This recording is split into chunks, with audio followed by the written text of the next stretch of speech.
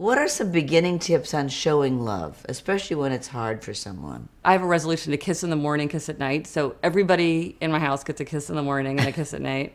And also, every time somebody comes and goes from the apartment, they get a proper greeting and a proper farewell. There's no like yelling from the kitchen, Right, hey, right. it's like you have to come and say hello.